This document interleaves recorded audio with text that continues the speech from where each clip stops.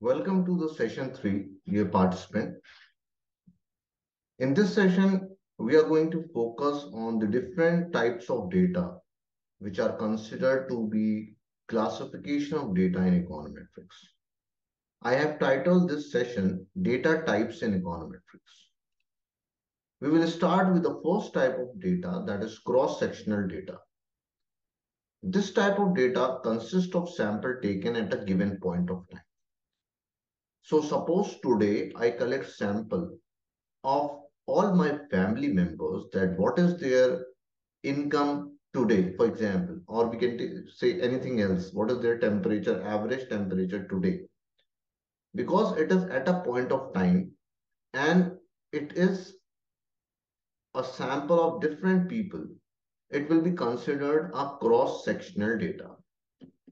Another important feature is that random sampling is required for cross-sectional data, though it may not be, it's not compulsory and necessary that always random sampling will be there. We can have some problems associated with random sampling. It may not be possible, sometimes the cost and time does not allow it, but generally speaking, random sampling generates cross-sectional data, but it is not restricted to. The benefit of cross-sectional data is that at a given point of time we know what is the situation. Ordering of data according to time does not matter in cross-sectional data. So because it is a point of time, at that particular point of time, the time lapse within that time frame does not matter. For example, the time period is, suppose it can be a day, it can be a month, it can be a year. So in 2021, we collected data for several people. So now the time variant function will not work, which means that it does not matter it is January 2020 or February 2020. Housing data in 2021, how many people took the houses? We are getting some response from those people. In that case, again, time does not matter. In a single day, we collected sample of different people. Now, in the single day only, we have different time frame, morning, afternoon, evening.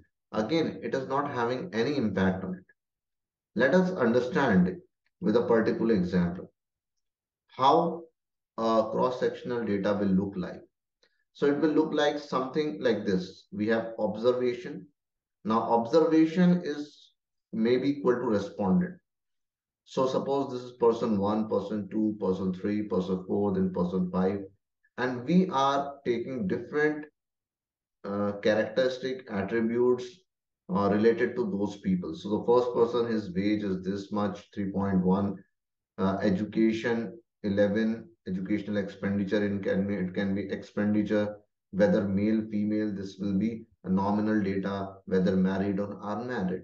But we are not mentioning that at what time it is, because all this data of 400 respondent is for a specific time period. It may be for a month, it may be for a year, or it may be on a single day. So this is the first type of data, that is cross-sectional data. The second, we can take another example also, like we have observations. Now, instead of people, we can say countries are there. So Brazil, Russia, India, China. Now, each country cannot be repeated. So one country at one time. So it will be equivalent to one observation. And then we have their GDP, their uh, governance indicators divided by GDP, and we have other variables also. And all these will be for again for one point of time. It can be a year. So in 2010, what is the GDP for Brazil? What is the GDP for Russia? What is the GDP for India? So this is again example of cross-sectional data. Then the second type of data, which is important in econometrics, which is a classification in economics, this is time series data. And this is the most powerful data in the sense because its focus is on time frame. Here we have the concept of lag and lead. Lag means that the past influences future, and lead means that the future is related to the present. So the 2010 GDP value may have an impact 2012 GDP value. And the 2015 GDP value, which is going to be there, will be determined from 2012 GDP. So we have historical evidences, trend analysis, and we also have forecasting. It depends on philosophy that past event can influence future events. Major problem in this kind of data is stationarity. We'll be discussing about stationarity, but in simple, it means that the stability of the data. If a data is considered said to be stationary in econometrics, it means it's stable and it can be used for forecasting, for deriving a function. If it is non-stationary, it is non-reliable in common terms. The example of time series data is we have observation, we have years. Now time frame will be there. Months can be there, days can be there, year will be there. So some kind of chronology and time frame should be there. And then we will have variables and number of variables and their data. So the time frame is very important in this. But time frame cannot be restricted to year or days. It can be anything. Then the third classification is pooled cross-sectional data, which is a combination of cross-sectional data and time series data. This data is powerful because it is having characteristics of both the cross-sectional data and time series data. So if we have a cross-section data and we have time series data, if we try to merge these two data, the outcome will be the pooled cross-sectional data. It has property of both cross-sectional and time series, and similarly, it shares the problems also. If we see an example of this data, then we have observations, year, and we have different variables.